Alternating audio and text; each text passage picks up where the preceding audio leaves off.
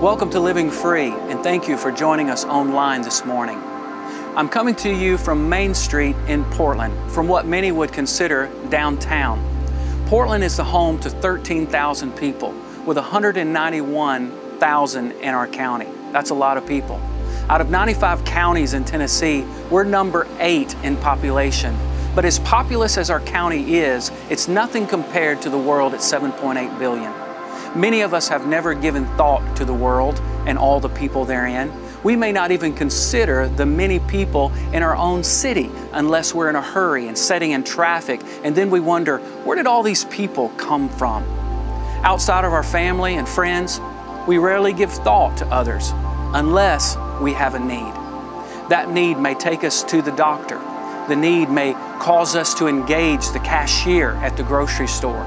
The need may lead us to give our order to the server at the restaurant. But outside of those simple encounters and others like them, our circles can be limited and our concerns for people even less. For a few, that may be intentional, but for the majority, it simply goes unchecked unless you're made aware. How many times have you offered to help someone when you were made aware of their situation? Someone you didn't know. You helped with groceries. You bought them a meal. You paid a bill. You gave them a ride to the doctor. You watched their kids in some way. You reached out to offer help because you became aware. In a world of 7.8 billion, or even a city of 13,000, it's easy to live unaware. But what if others became your focus? What if the teller at the bank? What if the cashier at the store? What if the server at the restaurant? The person at the gym? The lady at the coffee house? The guy at the office? What if they became a priority?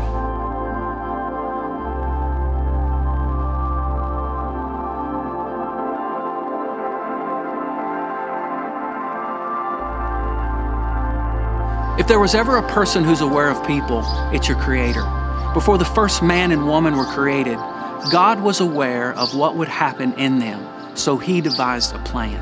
John chapter 1 and verse 14 says, "The Word, Jesus, became flesh and dwelt among us." John 3:16 reminding each of us, "For God so loved the world that He gave His only begotten Son, that whoever believes in Him shall not perish but have eternal life." In a world where it's easy to overlook another human being, Jesus never has. Luke 19:10 says, "For the Son of Man has come to seek and to save that which was lost." I've been a parent for almost 22 years. As many parents can attest, a child out of view in a public place can be frightening. When my oldest was little, she thought it was fascinating and sometimes funny to hide in the clothes racks at the department stores. One minute she would be walking beside me, and in the next second I was looking like a crazy man, shouting her name and searching the aisles. By the grace of God, we always found her inside a clothes rack, innocently having a moment of make-believe. In that moment, my child was lost from me, and every fiber of my being wanted to find her for her safety and her well-being. She had no idea the consequences of being away from her parent, but I did. So I made it my mission to find her. God has made it His mission to find you. Why? Because like the first man and woman who hid from God because of their sinful choices, God refuses to allow sin to be the sum total of your life. He knows what you're up against in this world, and He doesn't want you to face it alone. So Jesus became flesh. God walked where you walked. He experienced all the temptations you go through, but without sin. This perfect, spotless Lamb surrendered His life on a cross, dying for your sins, your disobedience to a holy God, simply because for God so loved you. God doesn't want you to hide from Him. He seeks to find you so that you can know the Father's love and walk alongside your Father throughout this life. It's in that relationship with Him that you find love, belonging, and purpose. How would your life be different if you allowed yourself to come out of hiding? How would your life change if you purposefully walked alongside the Father?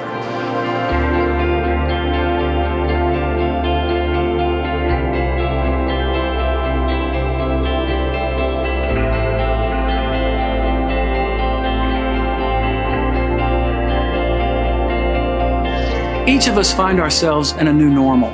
COVID-19 has caused the world literally to be turned upside down.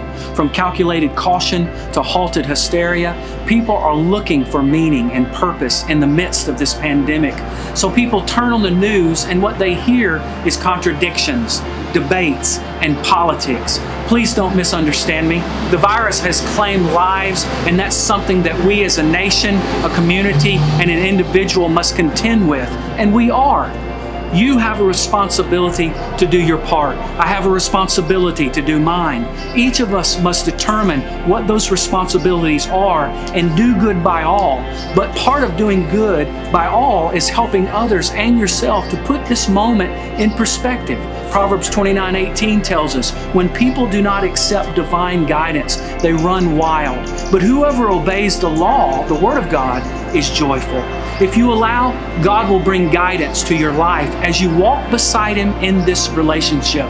The world may seem to be upside down, if not in this pandemic, then in the next unforeseen trial that may come. But He will cause your perspective to never change as you stay focused on His direction. To do good by all is to help others see the Father in the midst of this upside down moments, so that when chaos comes, you and others are firmly planted on the foundation that is Jesus, who brings them meaning and purpose. How can you help others to walk in meaning and purpose?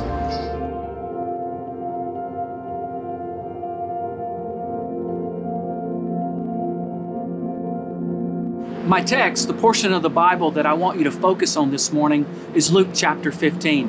I won't take the time to read the chapter this morning, but I would encourage you to take a moment sometime today and read through the story for yourself.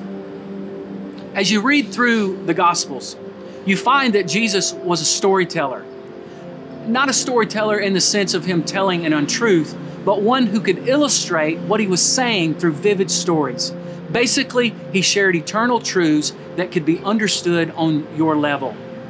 In these stories, you find heaven. You find bits and pieces of who God is and what He can do and will do in the lives of those who walk alongside Him, with Luke chapter 15 being no exception. Chapter 15 contains 3 stories that Jesus shares, with the opening 2 verses setting the stage. As the chapter begins, the religious people and sinners were coming to hear Jesus speak, and as they were coming, the religious people were complaining or grumbling about how Jesus welcomed and ate with sinners. And this is why we have these 3 stories. The first story is about a lost sheep. The second story is about a lost coin. And the third story is about a lost son. As we look into these stories, I appreciate these types of teaching moments from Jesus. Why? Because He brings clarity to an otherwise scattered life. He helps you and me through His Word not only to know where to start, faith in Him, but how to continue and what the result of that will be. There's a lot of noise in the world, rhetoric, yet Jesus brings guidance through all of the confusion, through all the strife, worry, and fear. He defines who you are in Him and what you were created for. You don't have to change your direction when a tragedy strikes. You simply remain faithful to His direction. As Jesus hosted the religious people and sinners in chapter 15, the stories Jesus told not only declared His purpose, but they gave precedent to ours.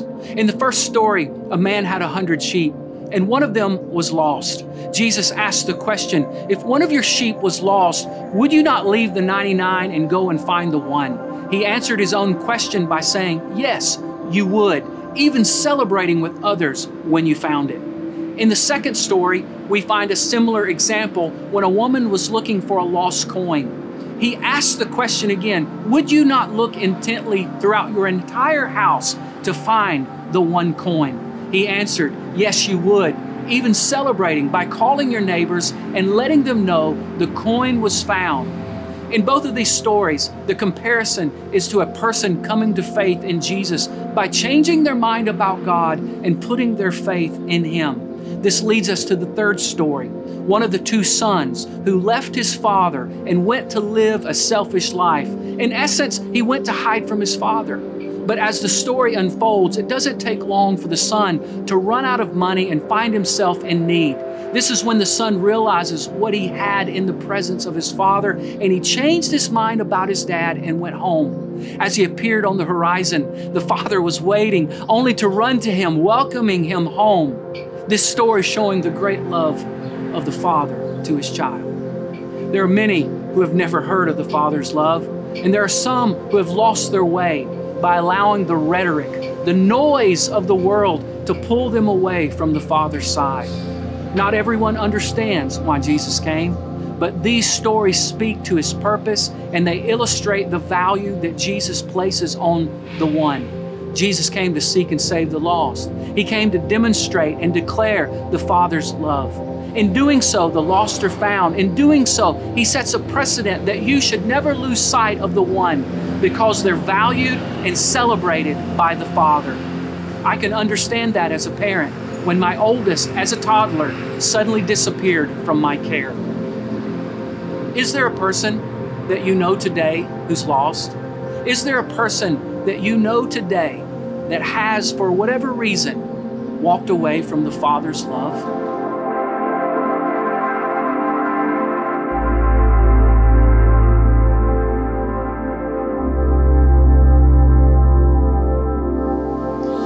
Maybe 7.8 billion is more than you care to imagine. Maybe 191,000 is too big of a picture.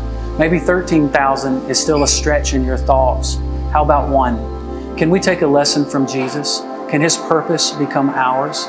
What does it look like to focus on your neighbor across the yard?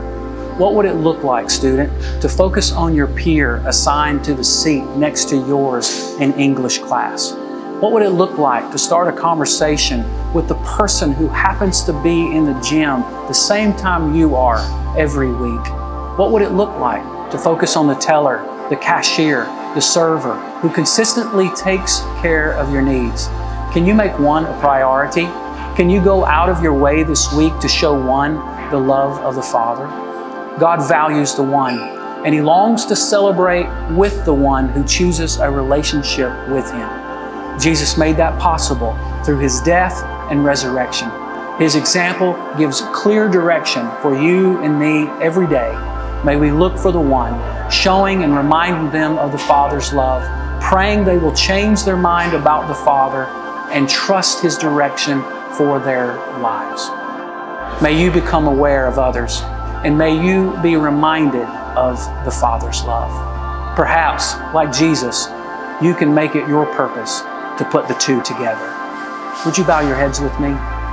Father, we pray today, Lord, if there be one who is listening to this service today who may not know you, I pray that before this day is out, they will bend their knee, they will choose to believe in what you have done for them, and they will invite you into their heart and life. If there be one today who may have followed you, may be serving you, living for you, Lord, but we just haven't been aware of those who are around us, who are away from the Father's love. May you help us to be concerned about the one. May the one become our priority as we share the love of the Father with them once again. I pray for your blessing, your keeping over each and every one of us. And it's in Christ's name I ask these things.